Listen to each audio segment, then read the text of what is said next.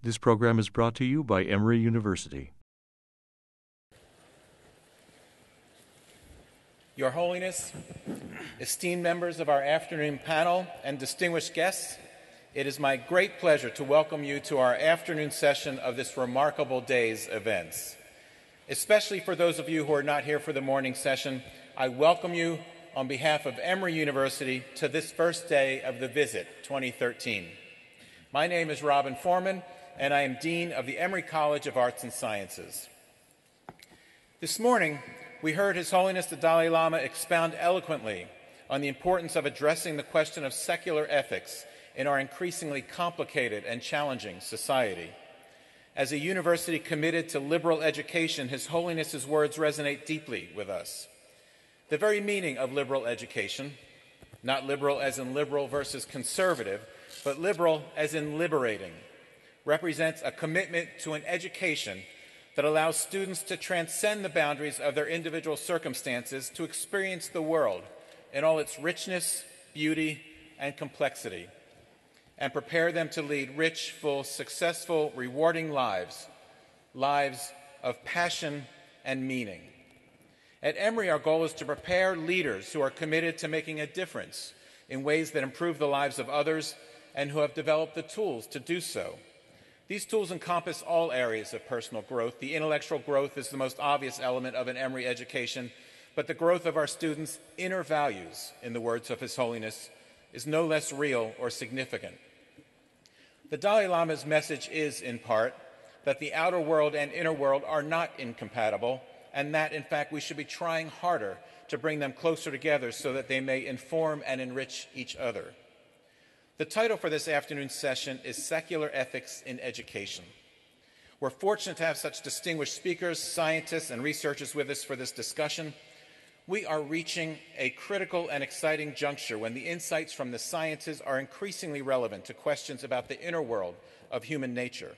In recent years, science, much of it carried out at Emory, with the encouragement and support of His Holiness, is providing new understanding of and insights into basic human values like compassion, empathy, forgiveness, and gratitude, and the positive effects they have on our health, our behavior, and our communities.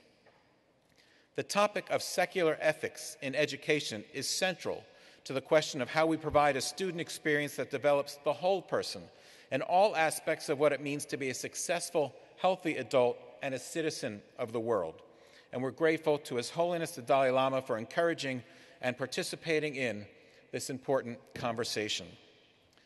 For their part in making all this possible, I would like to extend my thanks to the Mind and Life Institute, who will serve as co-presenters this afternoon. Serving as moderator for this afternoon's panel is Mind and Life President Dr. Arthur Zajonc. A leader in the emerging field of contemplative pedagogy, Dr. Zajonc was professor of physics at Amherst College from 1978 to 2012. He's the author of the books Catching the Light and Meditation as Contemplative Inquiry. He's co-author of The Quantum Challenge and The Dalai Lama at MIT and co-editor of Goethe's Way of Science. Please join me in welcoming Dr. Zajonc and the other distinguished members who will join His Holiness the Dalai Lama for our afternoon panel. Thank you.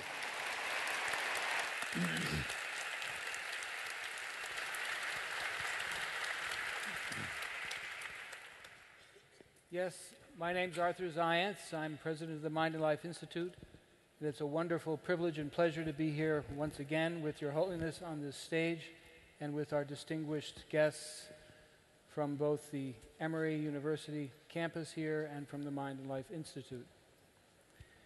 We're going to be working today to bring, in some sense, to life what it was that was being spoken of by His Holiness this morning. He spoke forcefully and passionately, one could say, and quite personally about the role and origins of compassion as a guiding principle that shapes our ethical lives. Today we're going to be receiving and hearing from two scientists concerning their work in the sciences in a way that supports and gives a foundation in science for this work in secular ethics. And then we'll have two presentations concerning the ways in which compassion training and the development of secular ethics can actually be implemented in schools and other venues where young people mature and take on the form that they will then lead later in life. So we'll have 2 presentations on the sciences, 2 from the field of education. There'll be a little bit of musical chairs up here in the front as people move around as they're presenting. Not to worry, that's all part of the plan. There'll also be a short discussion period after the 2 scientists make their presentations, and then there'll be a longer general discussion period at the end. I'd just like to lift out a couple of themes that were brought up this morning by His Holiness. One was the role of awareness and dialogue in place of force. How is it one cultivates awareness? How is it one actually enters into and engages the dialogue, which is a true listening and speaking, not a superficial exchange, but a deep dyadic form of awareness and attentiveness. He spoke especially about a better future. I'm very much on the side of the 20th century, but many of you who are younger, who are here, are part of that 21st century. How is it that we learn to shape ourselves, to cultivate those innate capacities within us, so that that 21st century, which we've just entered, can be far better, far less violent than the 20th century, which we've just left behind? I'd like to first ask whether His Holiness would like to make some opening remarks before we begin this session.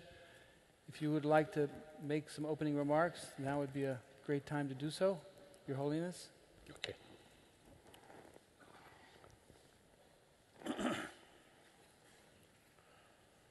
Usually, when we also having discussion with scientists, I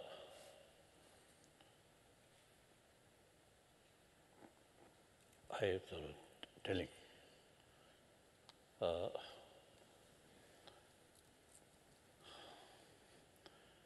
Firstly, as a sort of academic level,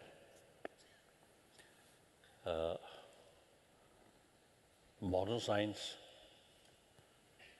I think through research, through experiment, and with help of tremendous sort of powerful instrument, our knowledge, outer world, and galaxies, and the whole of the universe always.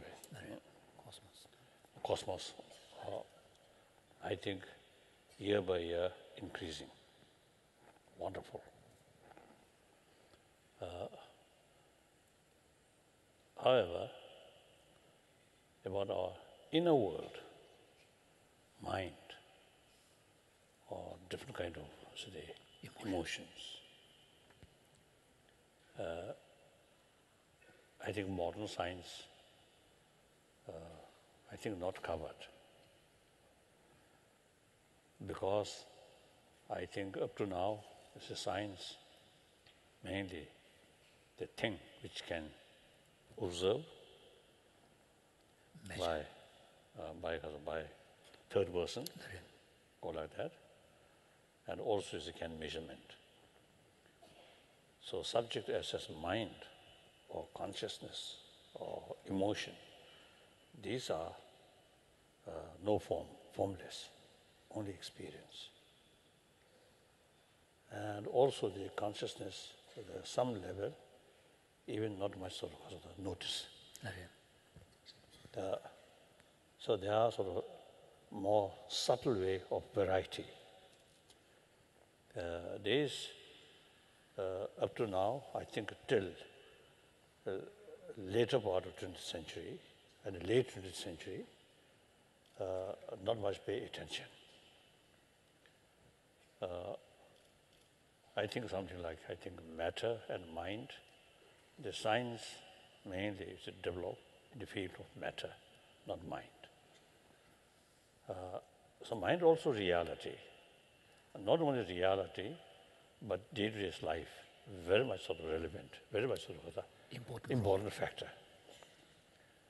So knowledge, scientific knowledge, I think must include about mind, about emotion, this academic level. Then everybody, 7 billion human beings, including scientists themselves also, you see, want peace of mind.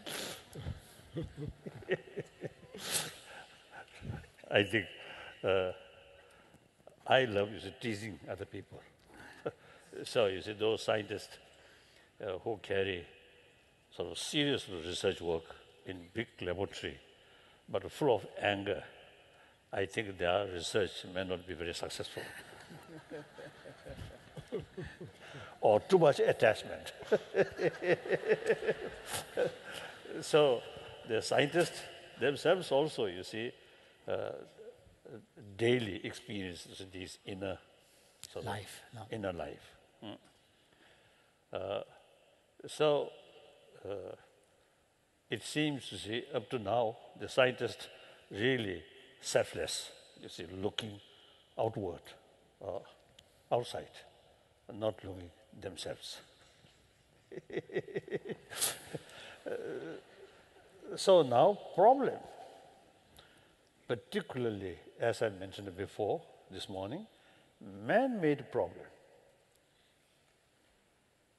not created by physical, but create mind. Too much desire, too much attachment, and attachment develop anger, hatred, and that brings violence and cheating, bully, all these negative things, negative human activities, you see, not because accidentally, but with certain motivation. So, real troublemaker is within ourselves. For example, you see, in this country, a lot of talk, gun control. Actually,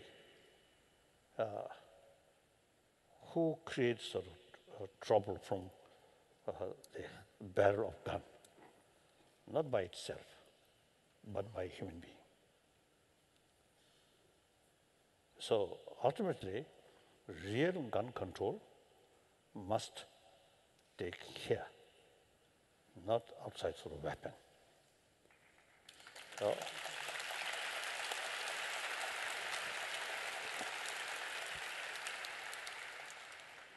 So I think gun control, external gun, are sometimes very useful. When I visit some, sanctuary animal. Game, animal sanctuaries. Sanctuary. In India, also, you see, in early period, I love to visit this area. Wildlife Wildlife. sanctuaries. Some tigers, some sort of the buffalo, and some elephant like that. So when we start to visit,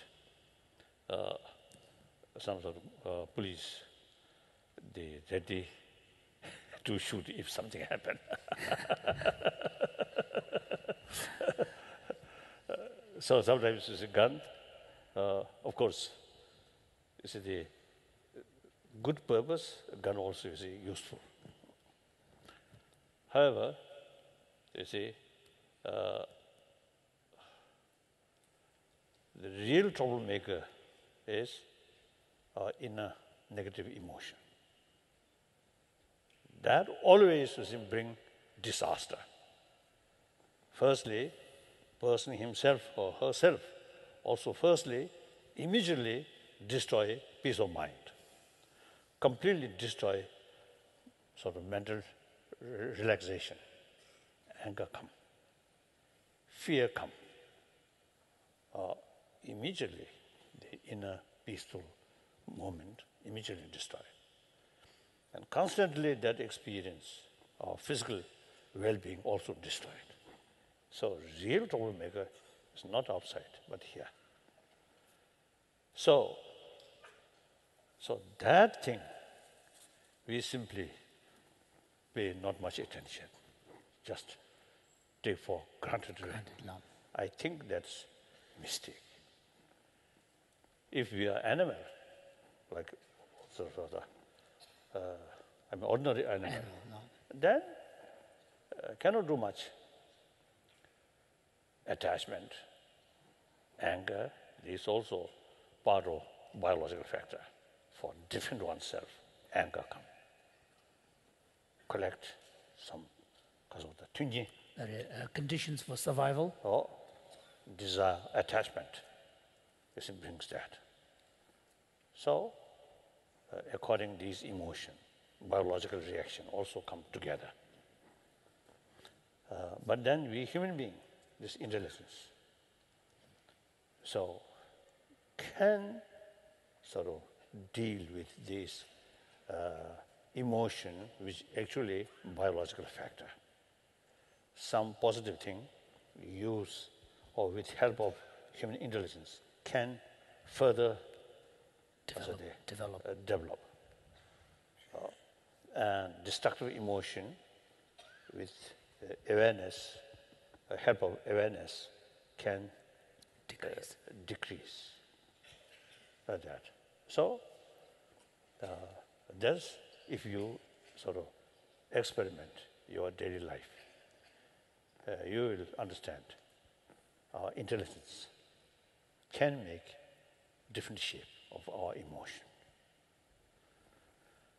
So now that I think really worthwhile to explore more that field. So now that is now not only just academic level, but also you see because in order to transform, or in order to achieve happier, relaxed mind, so we should have more knowledge, more because of the interest or concern about this inner world. So two things.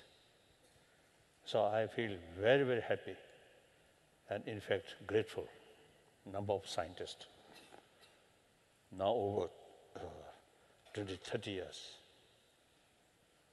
so they really made a tremendous sort of contribution and raise interest from many sort of people. So I would like to take this opportunity, deep appreciation, author and the Rishi and other scientists. They really made tremendous contribution. So I really feel something like almost colleagues. Genuine. Not for money, not for name, just through their own profession, how to make contribution, better world, better human being, happier human being. So thank you very much. Thank you. Thank you much. But still, I want to add something. Still, this is just beginning.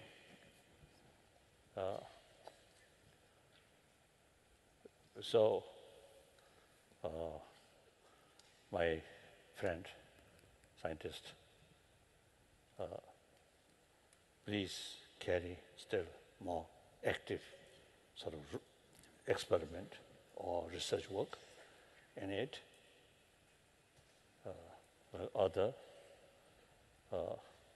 like me, very shining head. I think more shine than me.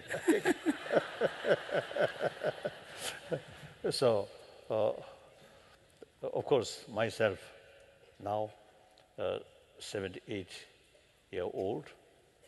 But this work, we simply start. I think the rest of our life we should dedicate in this work, and meantime hand it over or raise interest from younger generation, so that, like science development, generation to generation carry research work, experiment, then more and more concrete result come. So that I want to share with you. Thank you.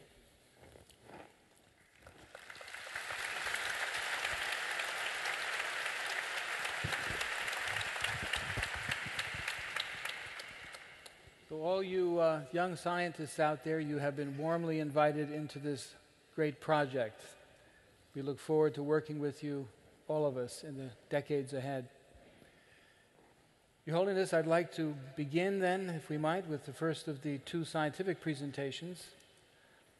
We begin with Frans de Waals, who is a member of Emory University's Psychology Department and the C.H. Candler Professor of Primate Behavior.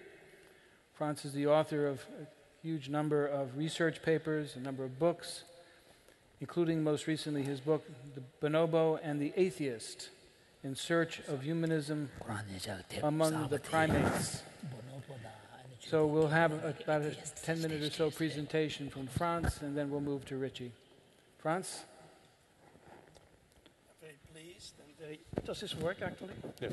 Yeah. I'm very pleased and very honored to be in your presence again. Last time I spoke about empathy in animals, and now I want to do something else, actually. It's interesting. What I find particularly interesting is that there's an enormous kinship between my position on morality and the position that His Holiness explains in his book Beyond Religion. Because basically he explains that morality is not the domain of one particular religion. Religion may be helpful. No one excludes that religion may be helpful for morality, but it is not necessarily the source of morality. And I have, by a completely different direction, reached the same conclusion. Now, I'm a primatologist. I work at the Yerkes Primate Center. I actually work in Lawrenceville, which is very near here, where we have a lot of primates, and I work on chimpanzees and bonobos and capuchin monkeys and that sort of primates. And in my book, The Bonobo and Atheist, actually the question comes up, can an atheist be moral? And the bonobo answers the questions. The bonobo answers that, yes, of course, an atheist can be moral, because morality comes from within, and it's not necessarily something that you need to be a believer for. Again, not excluding that religion plays a role, but religion is, again, not the source of morality. And so I reached the same sort of conclusion based on my observations of primates and my experiments with primates. I usually try to phrase it in terms of building blocks of morality. I would never claim that a chimpanzee or a bonobo is a moral being the same way that we are moral beings. Some people try to push me in that direction, but I'm not ready to claim that. But I do feel that primates have what I call the building blocks of morality, like empathy, and compassion is related to that, obviously. Forgiveness.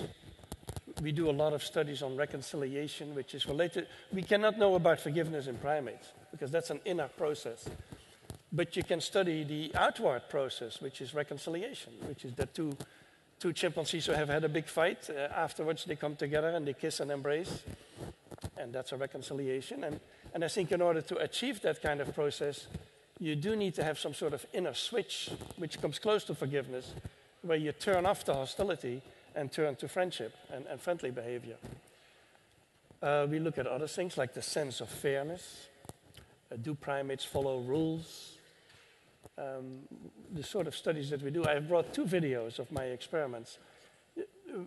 One typical study that we do is we set up an experiment where one chimpanzee can produce food for himself, but it can also produce food for a partner. And we see, do they only think about themselves, or do they also think about the partner? And if you do that kind of experiments, you find that chimpanzees actually have an interest in providing food to a partner. And Probably it's, like in humans, it's probably a self-rewarding process for them to do that. And so spontaneously, they also help each other. A typical example is we have an old female in the group of chimpanzees who can barely walk anymore. And so she cannot join the others in the climbing frame where they usually sit and groom each other. And we've seen young females walk up behind her and push her up in the frame and get her in the right position, a thing that she could never do on her own. And so we studied that kind of processes of empathy. And let me show you the first little video, which is on bonobos. Bonobos are closely related to chimps, but I think they're more empathic than chimps. Can I have the first video? And she's now giving it to Malaika. And what you see here is a bonobo feeding a bottle to another bonobo. This is not something we have taught them at all. This is spontaneous. In order to do this, you have to take the perspective of another to some degree. I don't know, it looks very simple to us, but I don't know any other animal who does this kind of stuff. But bonobos do it. So she tips back the bottle, she brings it back up when the mouth is full. Now she feeds some more. And bonobos play this kind of games all the time, and so this is actually not that serious a situation. But we also look at how they respond to the distress of others, for example. So when one of them is screaming after a fight, what do?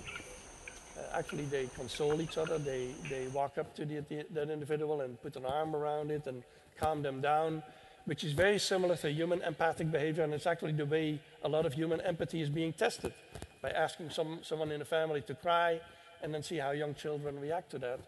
And so we see the same sort of reactions in the bonobos. And so we feel that empathy is very highly developed in all the mammals. I also worked with elephants a little bit.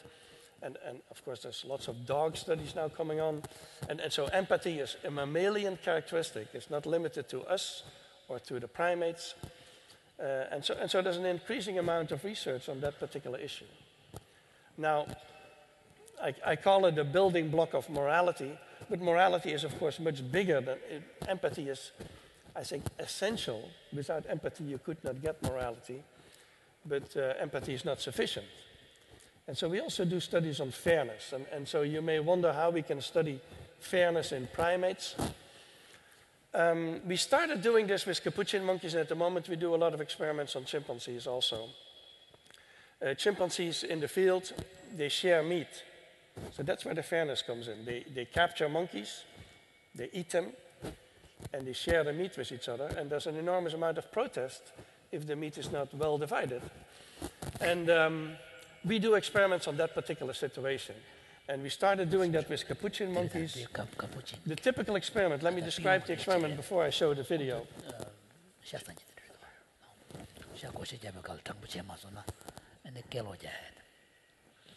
A typical experiment with the capuchin monkeys is that we put two monkeys who know each other, we put them side by side. We have them do a very simple task, which is that we throw a rock in their cage, they need to put it in our hands back. Once they do that, they get a reward. Now, one of them gets a very good reward, which is grapes. The other one gets a lousy reward, which is a piece of cucumber. Well, cucumber is normally fine. Cucumber is a perfectly fine food for capuchin monkeys to do a lot of work for. But if the other one gets grape, they're very unhappy about that. And so I'm going to show you the little experiment that we did. Can I have the second video? So here the monkey gives us a rock and gets a piece of cucumber. And the first piece is still good. She's eating the first piece. The second needs to give us a rock and gets a grape. The first one looks at that. He's going to give us a rock again, gets again cucumber.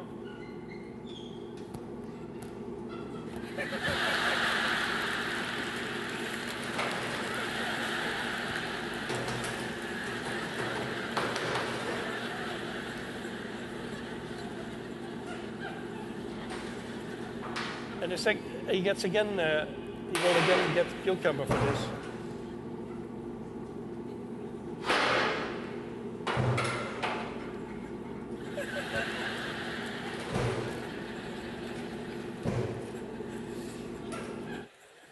So in this experiment, when we did this, there were some philosophers who were very unhappy when we spoke of fairness, because they had, of course, written big books about justice and fairness, and monkeys never occurred in those books. And they had no room for this. And one of them even said it's impossible that monkeys have a sense of fairness, because fairness was discovered during the French Revolution. But it shows a little bit how narrow they are thinking about these issues. This is a very emotional reaction. And the last thing I want to say about this sense of fairness is that in chimpanzees, it goes even further than this.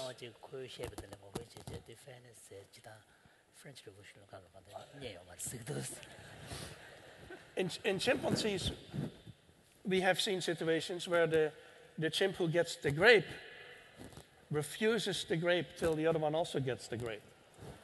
And so the chimpanzee sense of fairness, we've tested it with the famous ultimatum game, is actually quite similar to the human one, I would say. And if you ask me now what the differences are between the human and the chimpanzee sense of fairness, I really don't know anymore if there are differences. And so these are what I call the building blocks of morality. And since they are much older than even our species, let alone much older than our current religions, I completely agree that morality is something for which religion is not strictly necessary, even though I don't exclude the possibility that religion is helpful. And that's all I have to say. Thank you.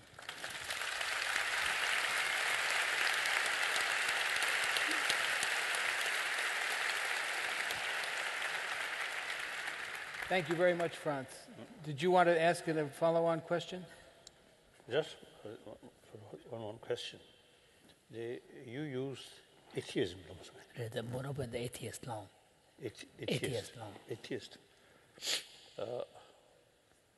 Many years ago, so when I sort of used the word atheism, in the sense no concept of creator, then Buddhism also a kind of atheism. So then some my friend, you see, told me atheism means anti-God. Later I also asked some Christian, the teachers. Spiritual teachers. No clear answer, no clear sort of explanation.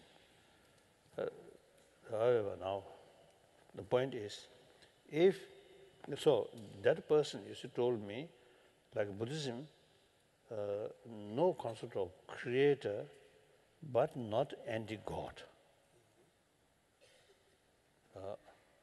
So if you see we mix sort of the non-believer as an atheist, then I think the non-believer are not necessarily anti-God.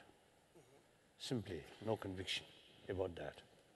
So this, I think should make sort of that distinction. So we Buddhist, then that person actually told me, Buddhist, no concept of creator, but not anti-God. So if the non-believer truly is the dikhung tani, atheist khung tani. The atheist His Holiness is making the point that once someone mentioned to His Holiness that the word atheism connotes some kind of anti-religious stance, not just non-acceptance of That person actually explained the Latin word. So I don't know. So later I asked some Christian teachers, some missionary school. I didn't get a clear sort of explanation. It is, I think it's different by culture. So in the US there is now a strong new atheist movement, which is very anti-religious and anti-God and doubts God and all of this. I'm from the Netherlands, which has which is not mostly secular now, and I think 60% of the people say they're non-believers. Yes, secular, okay. Yeah. Secular, okay. But the Dutch are very humanist in many ways, and they're not anti-religious. And I personally, I cannot see myself being against God or against religion. In addition, if you want to be against God, you need to believe in God. So you cannot be an atheist. So. 네. 나 군조를 먹을 치네나. 그래서 이제 군조 여바 시샤로 스토는 먼저 진투 우리 봤을 때는 프랑스나 ATS 애들이야 먹을 집에 거 연구해요 말이스. 근데 어린아이들 때 다니 연구도 그래서는 쉬어려 먹을 집. then the secular, the very word of secular. Say some my friend, some Christian, some Muslim, they told me I should not use the word atheism. Secular. Secular. Secular, you see, according to them, it's a little bit sort of negative towards religion. So when I use the word of secular, according to the Indian understanding, India, over 3,000 years, the certain sort of the concept that they call secular, respect all religion, not at all negative towards religion, but respect all religion, no preference, this religion, that religion. Then also is respect non-believer. So the modern Indian constitution, based on secularism. So India, such sort of religious sort of nation, society. See, if this secular is really understood as a negative towards religion, then impossible. For the whole nation, very religious-minded. But meantime, their constitution based on secularism. So it's a secularism. If you see people is mixed atheism, secular also is similar atheism. Then I think there could be sort of confusion or create a lot of confusion. That I think I want to. Your Holiness, I think we'd like to then introduce Richie Davidson. Hardly needs to be introduced to you, but to the audience, Professor Richard Davidson. He is the Villas Professor of Psychology and Psychiatry at the University of Wisconsin. He also directs 3 laboratories, a laboratory on affective neuroscience, another one on brain imaging and behavior, and his third is the Center for the Investigation of Healthy Minds. And I'd say he's also been a long time board member and colleague at the Mind and Life Institute. Richie? Thank you. Thank you very much. It's always wonderful to be with you again, Your Holiness, and you're such an inspiration to my own career and to many other scientists. So for that, we're very grateful. I'd like to today make 3 points, and if we can get the slides on, I'll go through these. The first point is that human infants prefer generosity. The second is that giving something valuable to others strongly increases happiness in young children, in toddlers. And the third point is that equanimity and compassion can produce beneficial changes in the body and in the brain that promote physical health. Those are the 3 points. And these, I think, we would consider them now to be scientific facts which I think provide a very important foundation for the project on secular ethics. So, if we can start this video, this is a video that was shown to 6-month-old babies And what we can see in this video is this little cartoon, and that's one of the videos. Now, a second video that was shown to 6-month-old infants is this video.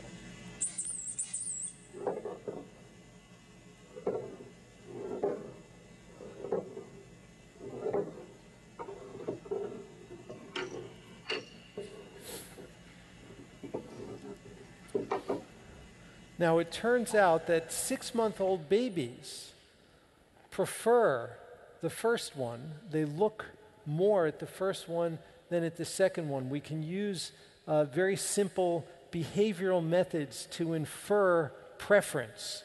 And infants prefer the helper compared to the hinderer. Now, something very similar is shown in the next video.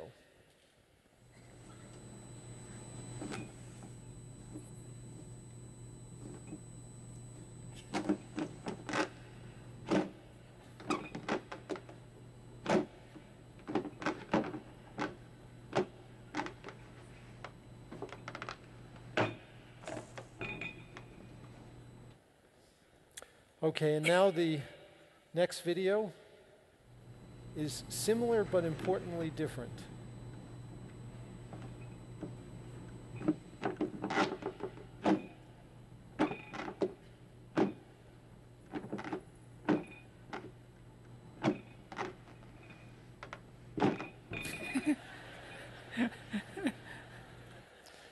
Now, if you ask 8-month-old infants which of these two elephants they prefer, these little puppets, they prefer very strongly the elephant that helped compared to the elephant that hindered. Very strong preference at 8 months of age, so before they're 1 year of age.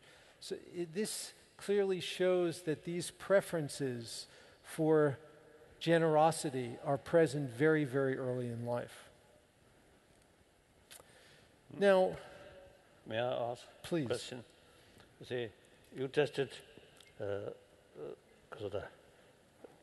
more children, same age, or just one case? Many cases, many children. Yes, very good. Yeah. And so not every single infant shows this, but most show this. Yes. So this is a study which was published recently that simply shows that if you ask children how happy they are if they receive a treat versus giving a treat that they really like to somebody else, it turns out that they are the happiest when they give something they really care about, when they give it away to another. That produces the strongest levels of happiness compared to playing with a toy they prefer or other activities, receiving a treat. If they can give the treat away, they actually are happiest compared to all of the other conditions that are tested. And so this is a finding which I think is consistent with something that you've been sharing with us for years, Your Holiness, that the one of the most effective ways to promote happiness and well-being is to be generous to others. And this is with also very young children. So the third point is whether virtuous qualities of mind, like compassion and generosity, may be biologically advantageous. Biologically advantageous in the sense that they promote healthy changes in the brain and in the body, which may be important for both physical health and also for mental well-being. And so there are many examples of this now. One is the impact of mindfulness and compassion meditation on the immune system and also on inflammation And Brooke actually has done some important work, which I'm sure she'll talk about in this area.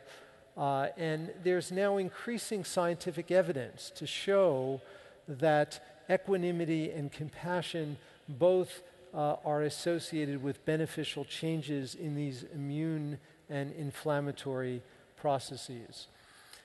We also find that the generation of compassion through simple meditation practices can promote changes in the brain that are associated with resilience, being able to let go of destructive emotions quickly and not carry them, not hold grudges, not show negative emotion which persists in situations where it's not very useful.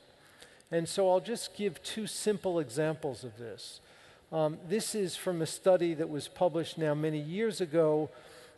It was one of the first studies to show this, that people who never meditated before and who practiced simple mindfulness meditation, which promoted more equanimity and reduced their anxiety, after just 8 weeks, show a boost in their immune response to a flu vaccine, where they actually show a stronger response. It's the participants who are in red are the ones who are randomly assigned to the meditation condition, and they show a larger increase in the antibody titers in response to the vaccine, which means that the vaccine is working more effectively.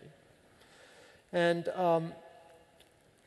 in very recent work, we have looked in the brain, and this is an example of a hypothetical example of one person who responds to a stressful challenge, and a second person who responds to the same challenge, but that second person returns back to baseline more quickly.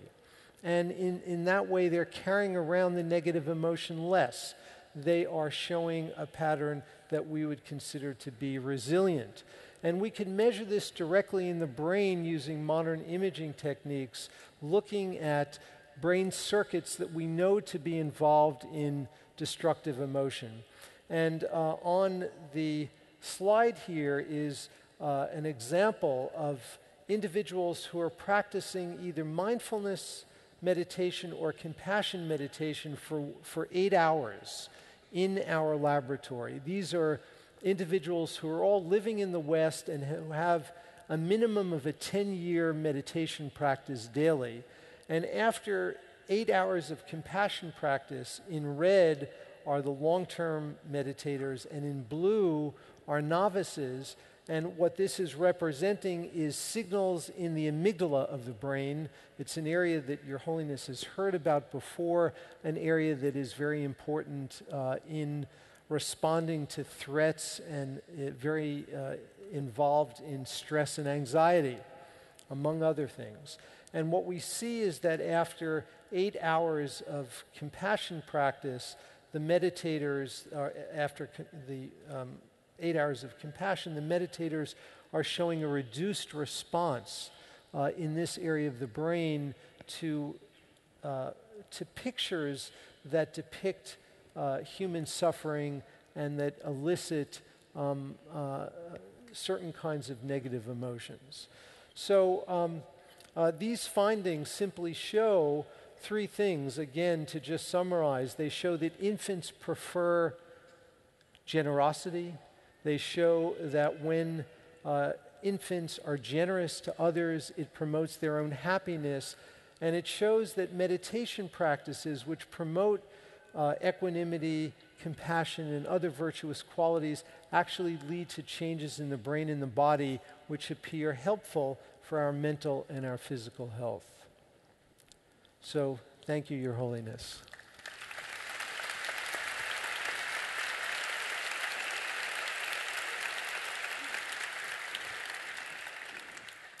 I'm going to take just a few minutes for a discussion, and maybe I can pose the first question. I think many of us have been told a very different story about the nature of the human being, the nature of the bonobos and animal world, namely the survival of the fittest. as the story of evolution, that nature is bloody in tooth and fang, and we're sorry about this, but you just have to get used to this mode of understanding. Whereas what we're hearing from Franz is that the building blocks of morality, empathy, and so forth are part of the bonobo's vocabulary, if you will, behavioral vocabulary. Richie pointing out that infant studies point to innate generosity and so forth. How is it we think or reconcile these quite different pictures of our moral origins?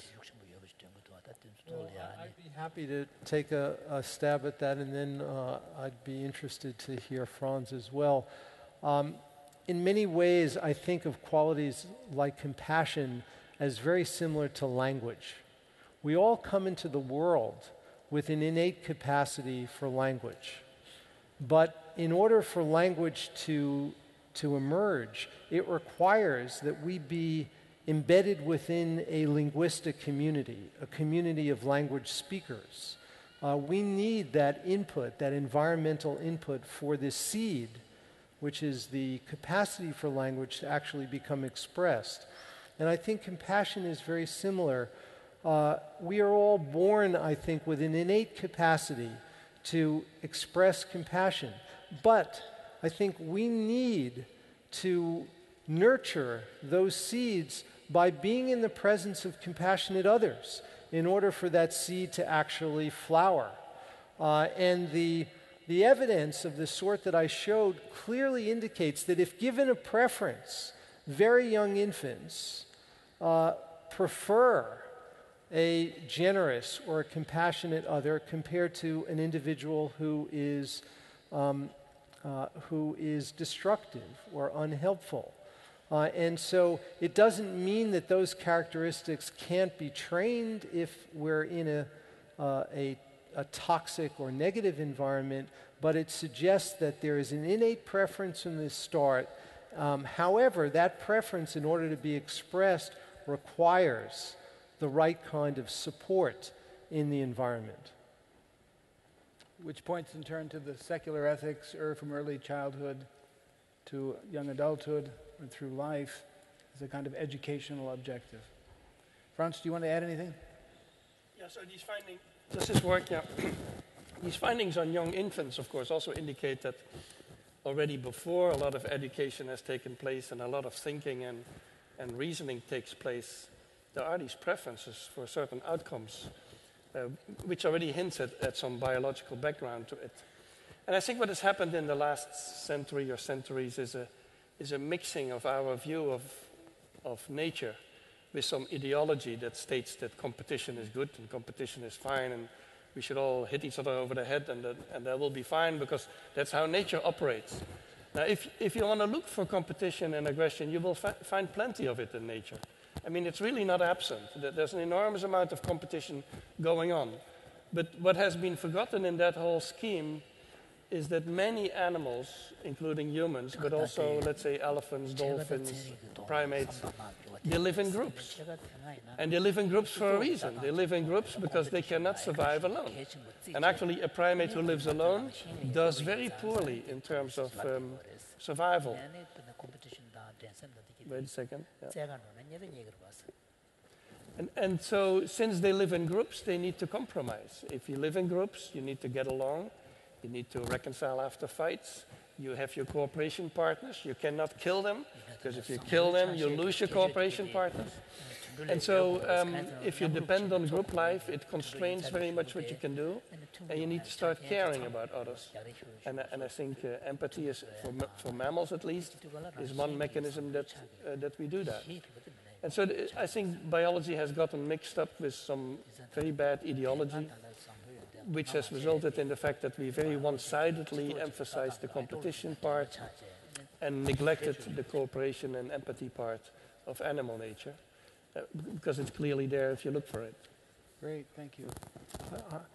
If I can ask a question of Your Holiness. Your Holiness, you often talk about the importance of reasoning and intelligence in the cultivation of these values.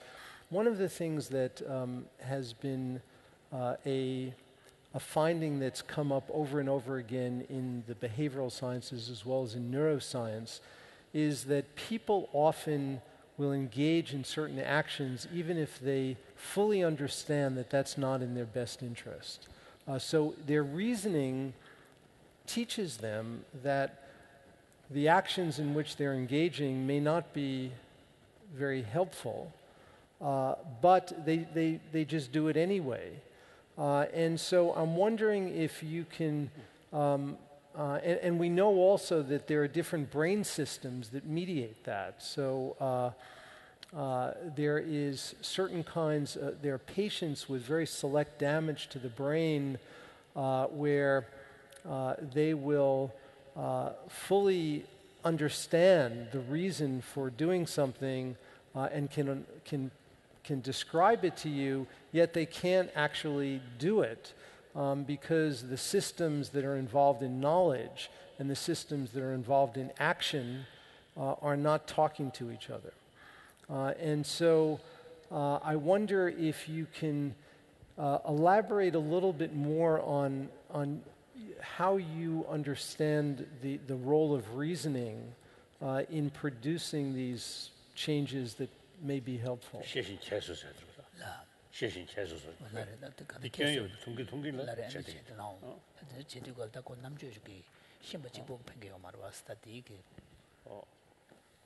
I think this morning I mentioned some sort of believer. Of course, they knows this is cheating other people, and also the pretension. So they know it's not good.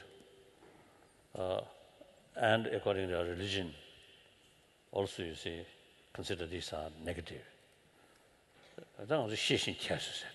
So therefore, there is a phrase in Tibetan which means to do something knowingly, almost out of defiance. So intelligence simply, you see, they telling us what's right, what's wrong. Now the implementation, is good and bad, is your conviction, your willpower. Willpower very much related with conviction. So intelligence give us or open us the thing. Then whether we implement or not, whether it's a full conviction, this wrong action is ultimately not only harmful other, but also harmful myself. So that's why the secular education supposed to see, firstly, bring awareness.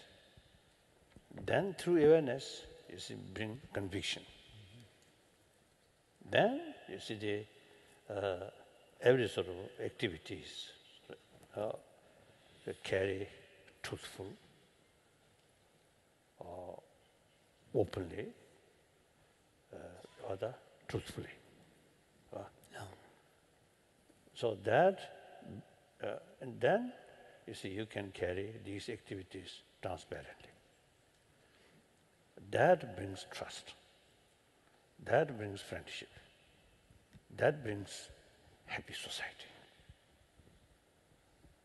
So ultimately, as I mentioned earlier, you see the wise selfish. You see the thinking, the conviction. How to bring conviction? Oh, God stated that for me. Buddha stated that. That's Shanldemra. Because you're making the reason dependent upon something outside you. But through my own sort of Understanding. Analyze. If such activities I carry, if I indulge, but then it's harmful. Finally, I myself become loser. So that brings conviction. So there needs to be something more intrinsic to the motivation why you would act in a particular way. So mere knowledge will not sort of bring full conviction. So that's why you already use the word meditation. Meditation means familiarize. Through familiarization, you see, you get more sort of the conviction. Some sense? Yes. Yeah. That's helpful. Thank you. Thank you very much, Your Holiness. Thank you very much, Richie. You know, now we're going to turn to the next two presentations.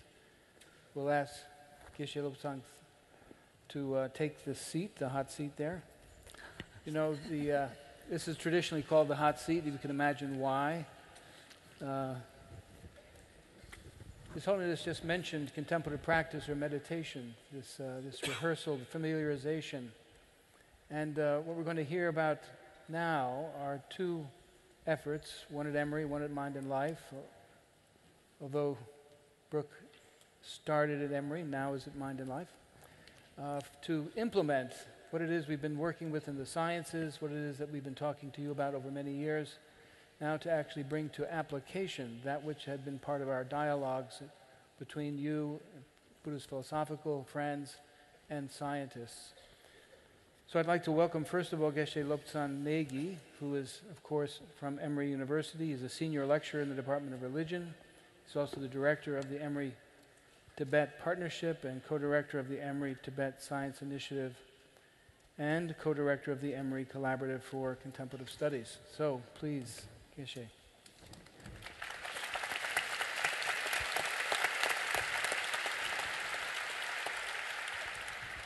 Your Holiness, in making presentation on compassion as the foundation for secular ethics, I'm deeply and acutely aware that there is nothing that I can present to you as Your Holiness represents or embodies the very compassion and the ethics that it promotes. Therefore, this presentation that I'm making is just a humble offering to you and to see if I'm on the right track.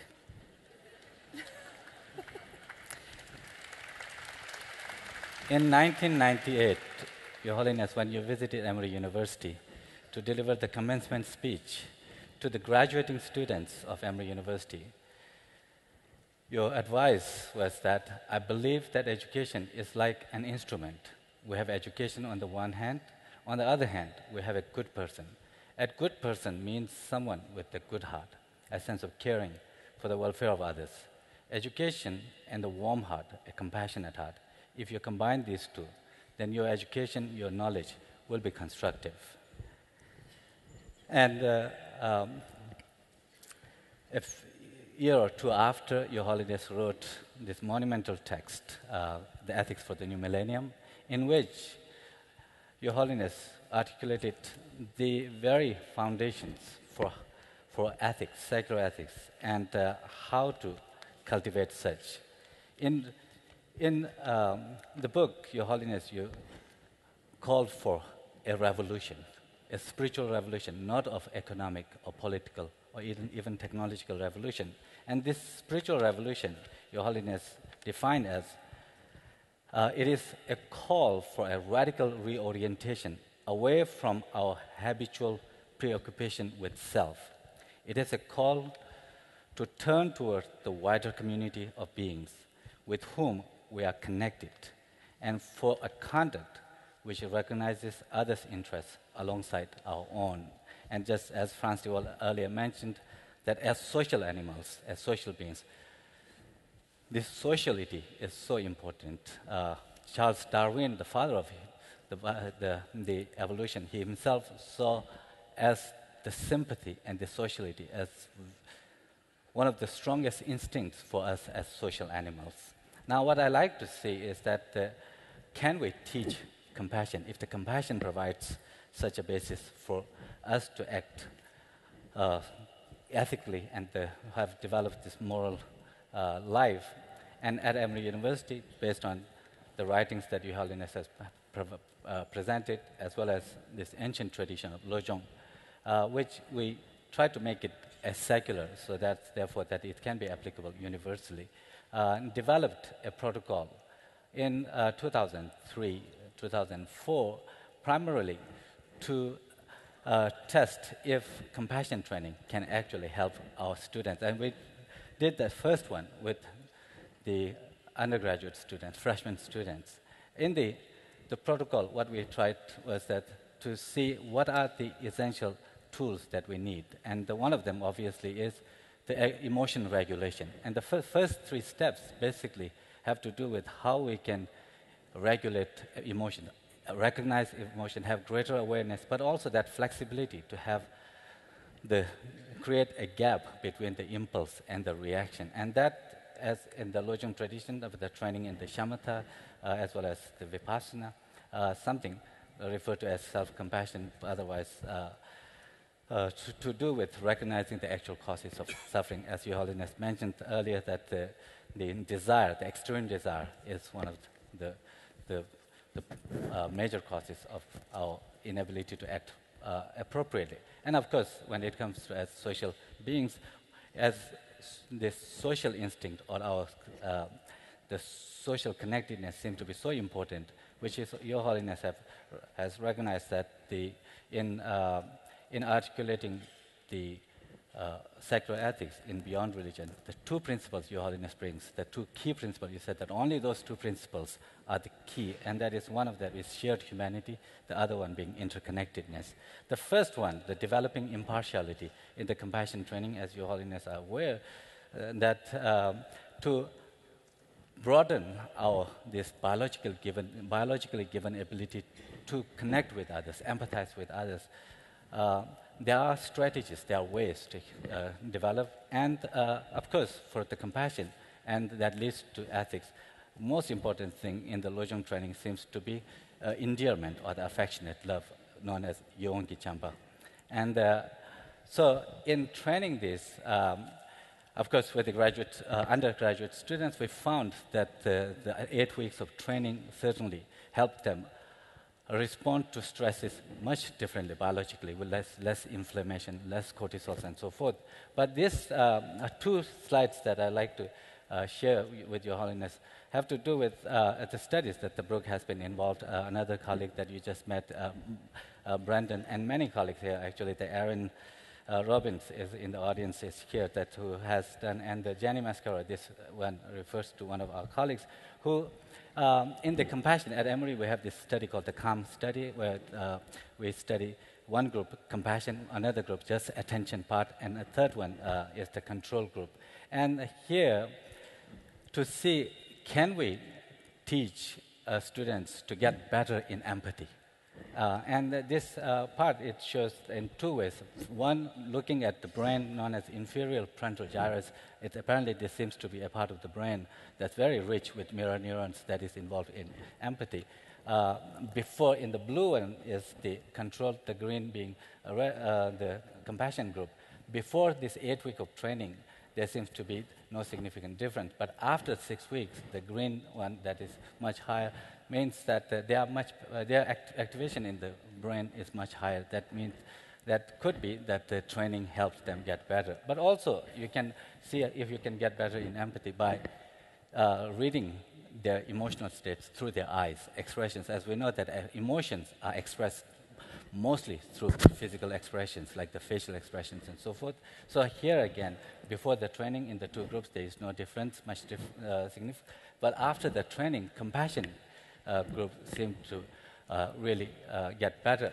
Another part of the study, if the social instinct, the social connectedness, if that is so crucial for us as social animals, and to have this more empathy and endearment so that we can treat others better and be less focused on ourselves, to see this through a task called the social circle task. And again, this seems to be a very well-established study where you can predict that if you have more people in your circle of friends, particularly in the inside, more dense the inside circle, the greater mental health and physical health and so forth that you can predict. So therefore, what in this study that was done is that, and it was done with the 7-8-year children at Paideia School, and it's taught by our two lead instructors based on the protocol for compassion drawn from Lojong training. And there it's clear that the compassion group, in comparison to mindfulness-only group, add much more to their circle of friends from the wider circle of community. But also, what is interesting is that they also increase more friends from their own classmates, peer friends. And that, in some ways, seems to be a very, very important part because these students, like 7 and 8 years old, when they are taught, first they put certain friends from their classmates, but from the family, their relatives, and so forth and so on. But only in the compassion training, it seems like that they add more, but also more dense. I was told by the scientific researchers analyzing the data, like the Erin Robbins, as I mentioned earlier. In the compassion group, it's much denser, and the denser the inner circle, the better health, and therefore that.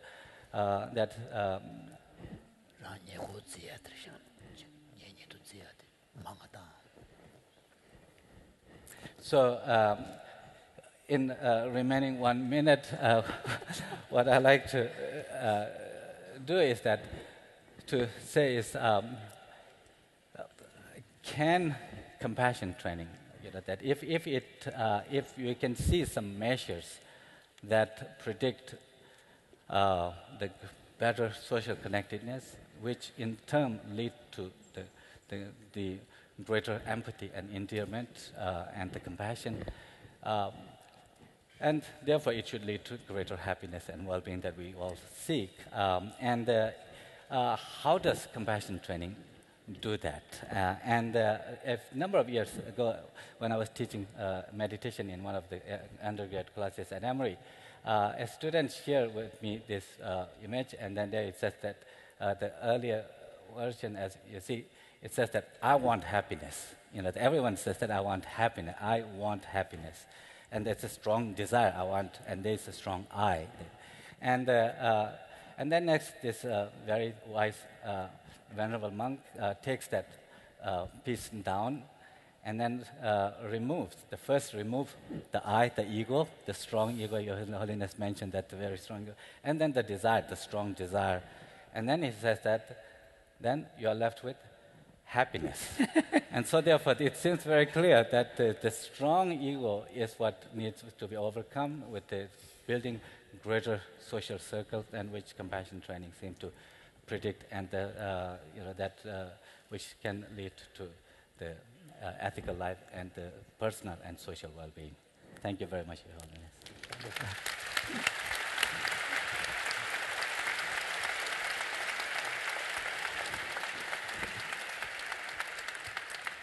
Thank you very much, Geshe-la. And then I would like to invite Brooke Dodson-Lavelle to speak next. Brooke joined the staff of Mind and Life Institute as our lead person in the Secular Ethics Initiative, an initiative we call Ethics, Education, and Human Development. She has been a graduate student here and worked closely with you, Geshe-la. So please, Brooke. Your Holiness, it's an honor to be here with you. And I'm very excited to share with you an update on our Ethics, Education, and Human Development initiative that many of us at Mind and Life and others across the country have been working on. As Arthur and Geshe Lobsang mentioned, before I joined Mind and Life, I trained here at Emory University and spent time teaching compassion training programs with our dear friend Brendan in local schools here in Atlanta and also in the foster care system. And that was an incredibly profound experience for me, and I still to this day think of those children very often. And I remember specifically one time in which I was working with a small group of children in foster care in a small class. And I asked them what they were most afraid of in life. And every child in that class said they were most afraid of not ever really being loved or cared for. Every single child.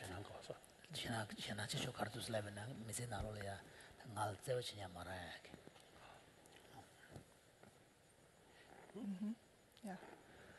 And as you can imagine, many of these children have suffered trauma or experienced neglect and loss. How old are these children? About 15, these girls were. Yeah. So they were not thinking about potential partners they might find in life and so on? Thinking that they wouldn't, actually. Yeah. And you can imagine that these children experience trauma, but I think these feelings are not unique necessarily to kids in care. A number of our students, just children in general, experience a lot of suffering. They worry about not meeting expectations, not being good enough, not living up to the academic standards that we set for them. They worry about...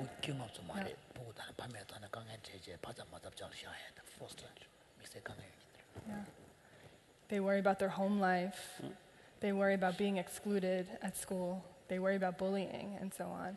So many of our children carry around these same kinds of insecurities or fears of not being loved and cared for. So while our initiative is really oriented in helping children develop an ethical sensibility and actually ultimately lead altruistic lives, this is our big goal, it really begins on this basic premise that children really need to feel cared for and loved for before we can really do any of this work. And it's not just the children, it's also the teachers themselves too. This is a community of care we're trying to foster. And so part of our initiative also involves finding ways to help teachers themselves learn to feel cared for and acknowledged and so on. Our teachers are suffering from burnout also and stress, and it's one of the noblest professions in the world. And part of what we want to do is help find ways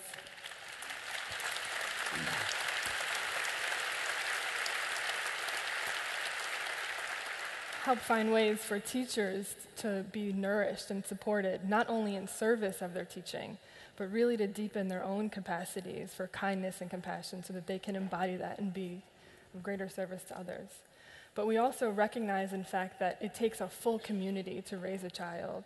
So we recognize the need for administrators, parents, families, and so on to really be involved in the community of caring for the ethical well-being of the children. And we do see compassion training actually as central to this endeavor. And I don't need to explain much because Geshe Lobsang just laid out one of the methods for training compassion that's foundational here. This is from a classroom in the Paideia school here in which some of us worked. But we've conceived of compassion. Yeah. That's the teacher there. Teacher Kelly here, who we've worked with, yeah. And we've understood this cultivation of compassion as learning to receive care and love and learn to extend love, care, and compassion. And part of it involves getting in touch more and more with the own ways in which we suffer so that we can become more sensitive to the ways other people suffer. And also to learn to extend this love and care to more and more people, as we've talked about today, to increase our networks and circles of care by learning to see past, in some ways, our limiting thoughts of other people. And I mentioned this here, being back in Atlanta and thinking of Martin Luther King's birthplace of Martin Luther King, who often talked about learning to love our enemies.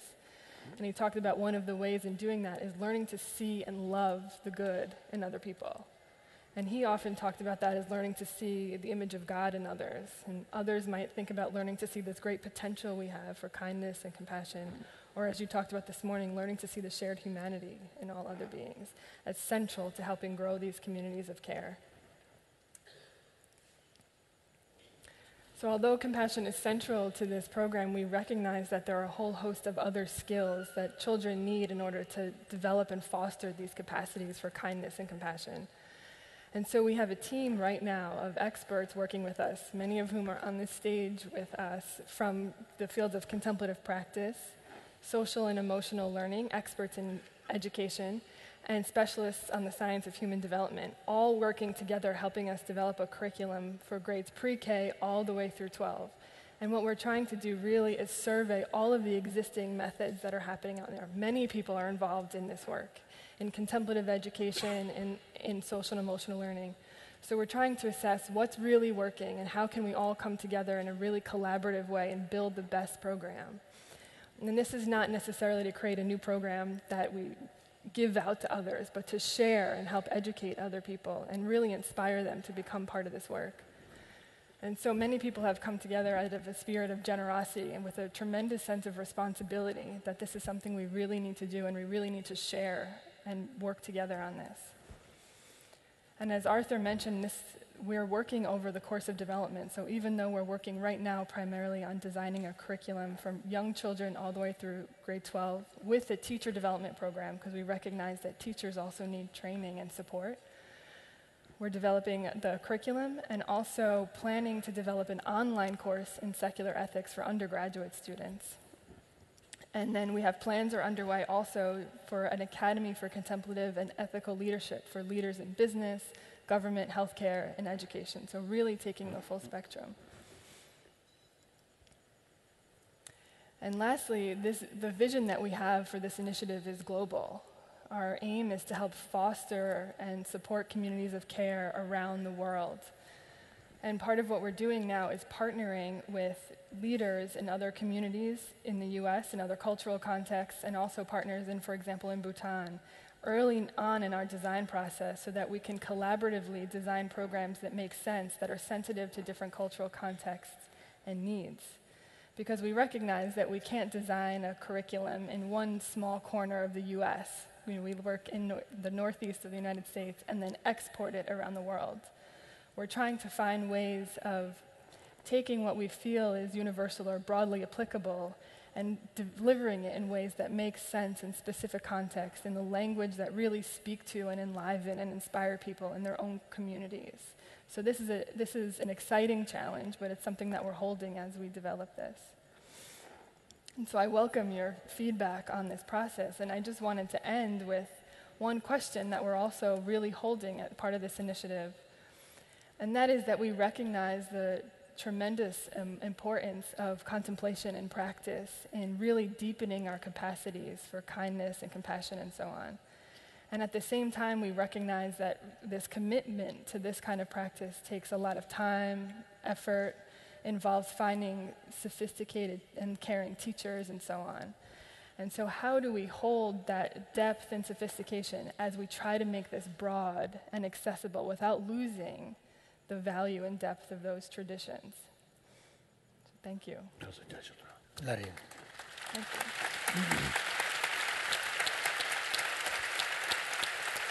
자친구 나간다 잠을 지기 대전 삼당 그걸 더 리베카다 자친구 폐야 삼당 거라 자친구도 제베 걸려야 양고 코랑고 오말아야 다 그 뷰가다 마냐미야 대다 디 탑시에 가려나스 라로 만도야 그래서 그걸 룸제로 터인도잖아요 이지로 쳤다 숨쉬 쳐 두말에 Well, one simple point could be that the more people see the results of the pilot studies of this kind of program, the greater the interest and enthusiasm. Then since this ultimate sort of aim is global level, so small organization or individual who are working in different places, I think occasionally come together and exchange different experiences. Then teach an industrial role. So more collaborative, coming together, people working from, and that way you can unite. Firstly, within the country, different states, then other continent.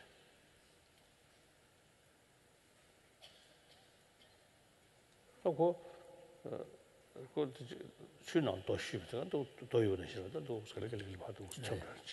it's a bit like the phenomenon of ripple effect. So you drop a pebble, and then the effects go broader and broader.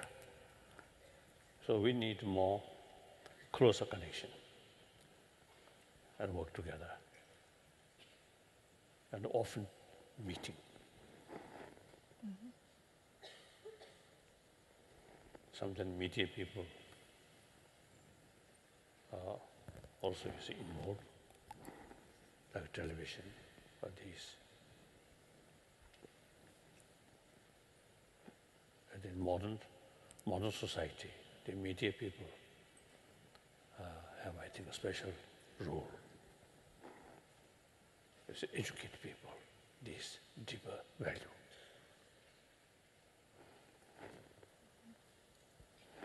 Otherwise, you see, you are carrying a wonderful job. Very good.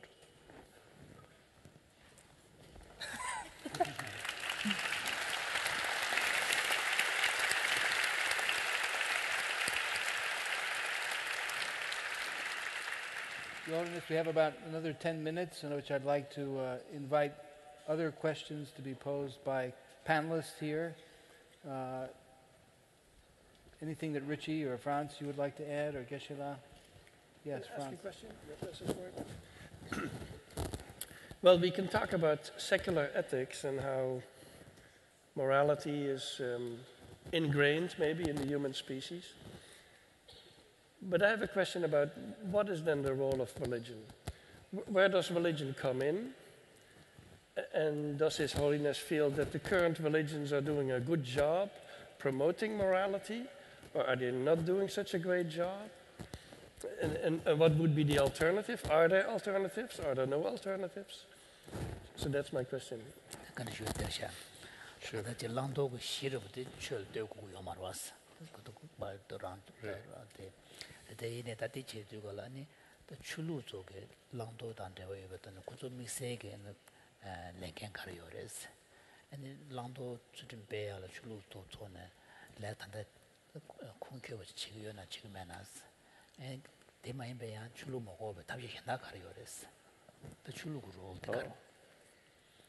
I think this morning I mentioned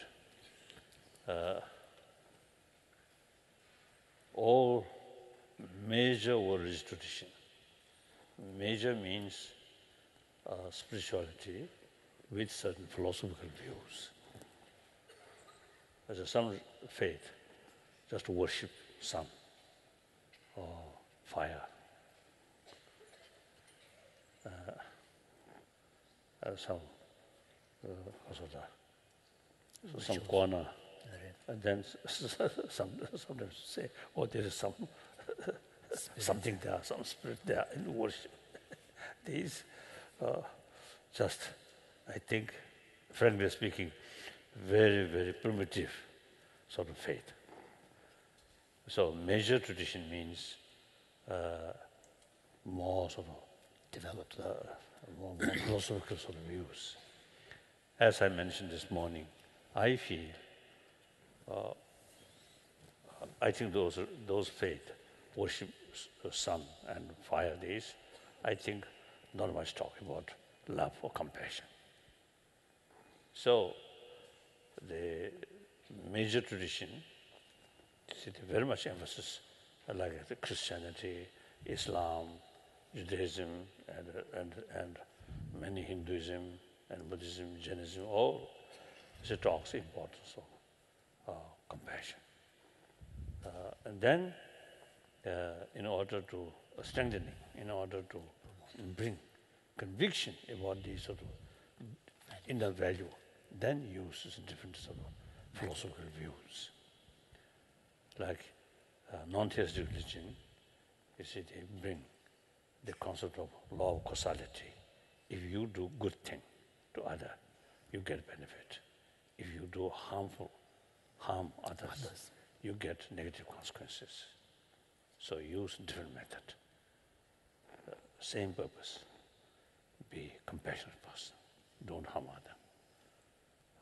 Then theistic religion also, you see, we all, including our enemy, all created by God.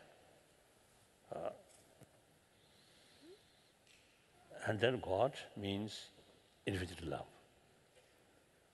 So a person who sincerely, who seriously believes God, then if there is a God full of anger, then the worshipper also can be more angry person.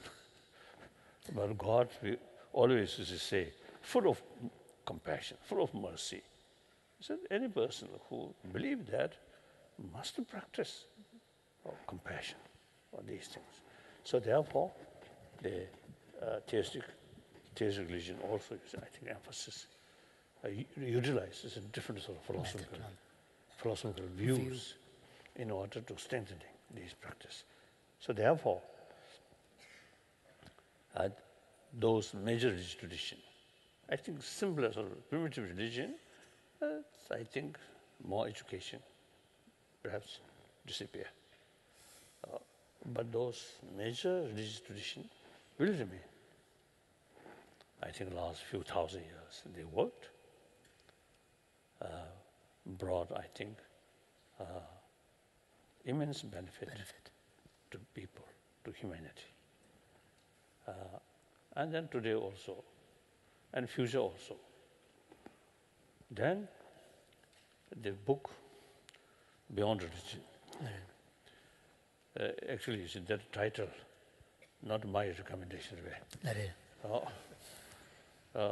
The publisher. Or perhaps you also involved. So when I first saw that book, that title, I felt, beyond religion means something more important than religion. Then that case wrong. What I'm saying is, any religion, there is boundary. 7 billion, or even 6 billion believer will not satisfy just one religion. That's fact. That's reality. So there's boundary, limitation. No. The secular ethics, firstly, all major religions which talks practice of love, compassion, all these philosophical different views, develop in order to strengthening basic human value. That is secular ethics.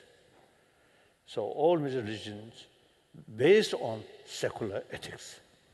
Principles. We, by nature, we very much sort of appreciate affection. Affection really need not only individual but whole society. Therefore, because of the time passes, it's in different place, it's in different sort of the masters, teachers. They taught certain sort of system, which mainly helping humanity through development of wholeheartedness, sense of responsibility, like that. So therefore, secular ethics, no limitation. Not only no boundary. Not only reach all believers, but also beyond believers, non-believers also. So, as I mentioned this morning, the secular, not at all some kind of negative towards religions. I think if people, those believers, generally through education, secular ethics once sort of develop certain sort of firm conviction or interest, then the individual, according to whose sort of mental disposition, is a more effective, finds more sort of effect from theistic religion, then on the basis of firm belief about secular ethics, then different religious faiths add. So further sort of strengthening their base fundamental of the values. So I think religious role will remain.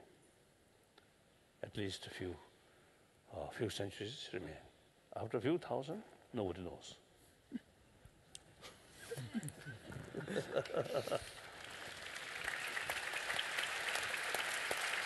So the important is the secular ethics not at all contradict with religious belief.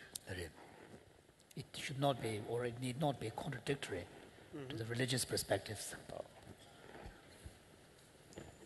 We have time for one more short question, Richie or Hook. If not, well, go ahead. Your Holiness, one of the things that we know from neuroscience is that the brain is particularly sensitive in the early period of life, and it's sensitive to both health promoting experiences as well as to negative life experiences. And one of the difficulties in our modern society today in America especially is that we have a generation of children who have suffered from abuse and maltreatment early in life, and the scientific research is showing us that these experiences actually change the brain in ways that we don't know at this point in time how reversible it will be. But I wonder if you have any particular suggestions for working with these kinds of children, especially who have suffered from very difficult circumstances, who have not received the kind of love that you've talked about, that you've received from your mother, but who have not had that kind of benefit. Is there anything that you can recommend?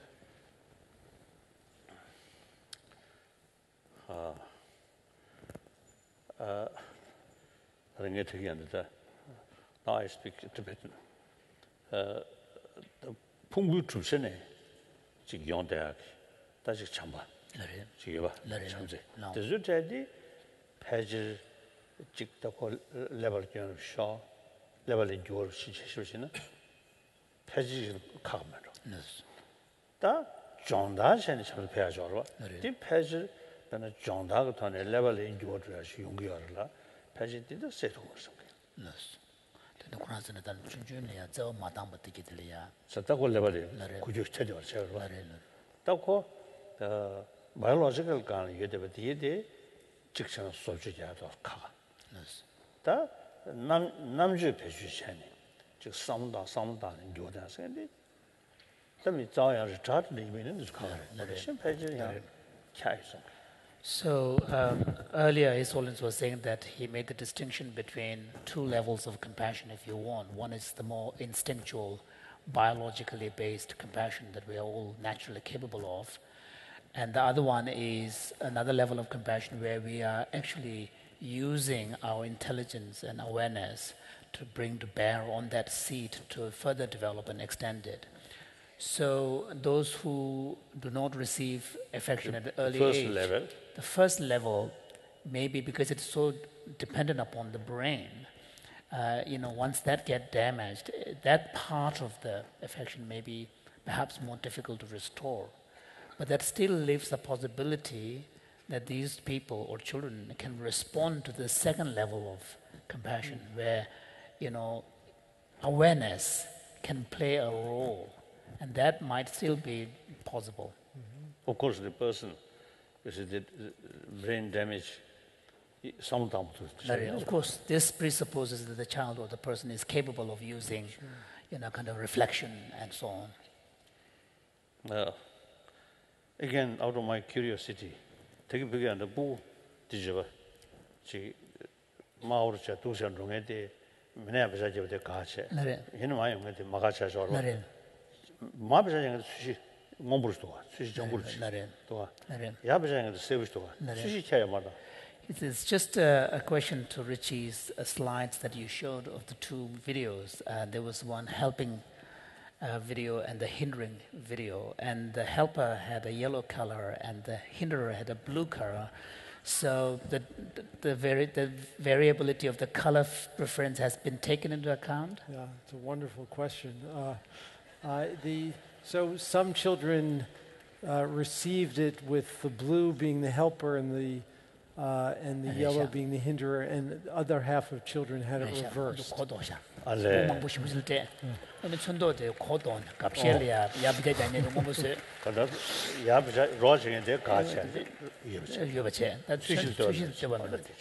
wonderful.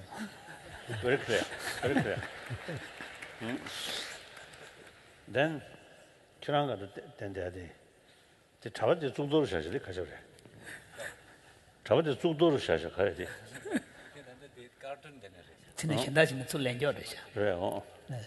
The Gendu Yarda, Kasodi, Kasa, Pali tradition, but monk Zibini, Changa Yumare. 그러다 다양 수세 장용 말아 인주 가서 좀 주도되는. 주도도 해주고 말해. 네. 다양 알아서 한다. 더 배우 취지 전에 그가 장르도 시합이는 그 가오요. So His Holiness is just commenting on the cartoon that Tukishla showed. He was wondering about the appearance of the monk there. It looked quite funny. On the one hand, he had a rosary around its neck, so which suggests that it's not a Theravada monk. But then because it has a sort of a hair on the top, in which case in the Tibetan tradition, if someone had a hair, would be not wearing a red, but like a whitish robe.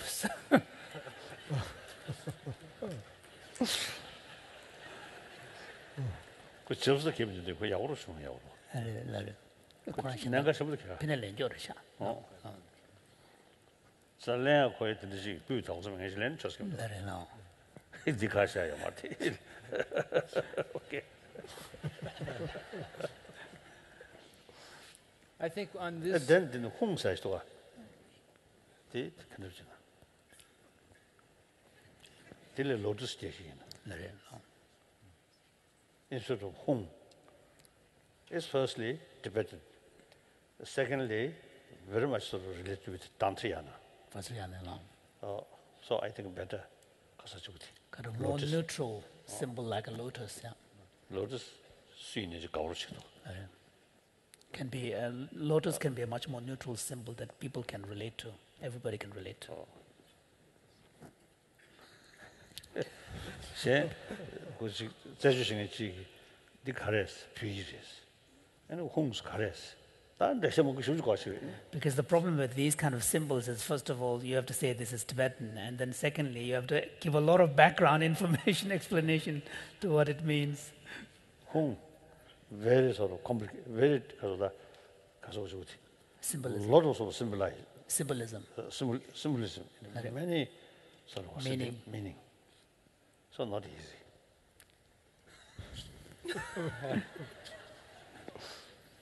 따딩이야 주도 매를 주도 사들다. So it's saying maybe I'm being a bit too nosy. I think you just care about the details, the same kind of details which in a scientific experiment can be also really important. I don't know if you experienced it, but over the last, 26 years that we've been working together, this kind of precision, not only in your observations, but in your thoughts, is brought to everything that you do. And at the same time, the wonderful humor that pervades every part of our work together, a great faithfulness, I would say, that I've often thought, well, haven't you grown tired of talking with scientists? And so that there's this wonderful intersection of two, you could say, traditions. A tradition which grew up in the West in 1600 that includes people like Kepler, Galileo, Einstein, and your own tradition, which includes a similar lineage of Nagarjuna, Tsongkhapa, your favorite philosophers, and you could say inner scientists, the ideal of the university, as in the Nalanda school, for example, where this kind of care is brought together also with the contemplative dimension. At least for me, the union of these two dimensions of life, the academic, scholarly, rigorous, intellectual, scientific examination of the world of the mind, the world of reality around us, and at the same time the contemplative, similarly disciplined, careful investigation of those same two realities, the reality of the mind, the reality around us, that by bringing these together over 25, 26 years now, something deep and powerful has gradually emerged. This was originally just a personal interest, I think, of yours, which became then ever more increasingly an interest of many in the West and many actually in your own monastic universities. And so not long ago we helped you inaugurate, together with our friends from Emory, together with friends elsewhere, helped you inaugurate for the first time a curriculum in science for the monks, But you've also initiated a new curriculum for us, not only for the monks, but you've also brought something new into this community of scholars, scientists, young students, and so forth. And for me, this was something which for decades I was looking for. And you, I think, embody in your own life, in a modest way, actually, but in a relentless way, your commitment to this union, this connection between us. And you spoke especially about the importance of friendship. You know, when Richie said, in order to speak, you need a community. But you also need a community to speak about this. So we do it in the privacy of your home every couple of years in Dharamsala. But now we've taken it around the world. And so this dialogue, not force, but dialogue, this awareness, not force, but awareness, begins to live among all of us. You know, there's a wonderful line from Simone Weil, the French woman philosopher who died just at the end of the Second World War, where she says, "Nothing among human things has such power to keep our gaze fixed ever more intensely upon God than friendship." That our gaze, nothing among human things has such power to keep our gaze fixed ever more intensely upon God than friendship. So when you spoke about God and the idea and the reality of love, you could say nothing has more power to keep our gaze fixed on love than friendship. So through these decades, friendships have grown, collegiality, hard conversations, common inquiry. So I wish for this to continue for another decade or two, that we have more members join that circle of friends, that this important dialogue, that this important awareness can become widespread. Thank you for coming. Thank you for being.